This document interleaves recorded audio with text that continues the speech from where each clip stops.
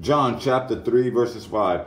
And Jesus answered, Verily, verily, I say unto thee, except a man be born again of the water and of the Spirit, he cannot enter the kingdom of God. See, Jesus was talking to Nicodemus at this time, a ruler of the Jews. He was a high ruler in the synagogue. He said, unless a man be born again, you got to be born again of the water. Jesus' name, baptism, and of the Spirit, and filling of the Holy Ghost. Without it, you cannot even enter the kingdom of God. John chapter 3, verses 3, the same. Jesus answered and said unto him, he said it again to Nicodemus, most assuredly I say unto you, unless you're born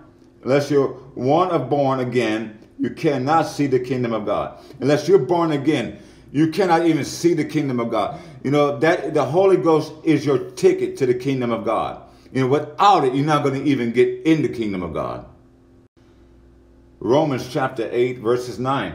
However, you're not in the flesh, but in the Spirit. If indeed the Spirit of God dwells in you, if the Holy Ghost lives in you, but if anyone does not have the Spirit of God, if you do not have the Spirit of Christ, he does not belong to him. You do not belong to God. You're not of God. Acts chapter 2, starting at verses 1. On the day of Pentecost, it was fully come. They were all in one place and one accord. They was all in one mind. They were all in unity. And suddenly there came a sound from heaven as of a rushing mighty wind. Remember the wind that he was talking about? He said, well, the wind bloweth, no one listens. Well, guess what? This is the wind that he was talking about.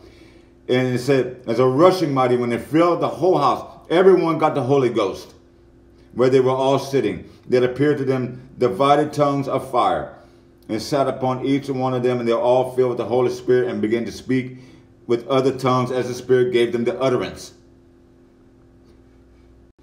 Acts chapter 2, verses 38. And Peter said unto them, repent, get baptized in Jesus' name. The water baptism. Get baptized in Jesus' name. You know, for the remission of your sins, you shall receive the gift of the Holy Ghost. You shall receive the Spirit for the remission of your sins. Acts chapter 8, verses 16. For he had not yet fallen upon any of them. They had simply been baptized in the name of the Lord Jesus. Again, Jesus' name baptism. Acts chapter 19, verses 5. When they heard this, when they heard the preached word of God, the house of Cornelius, they were all baptized in the name of the Lord Jesus Christ. Every single one of them, they were baptized in the name of Jesus for the washing and for the remission of their sins.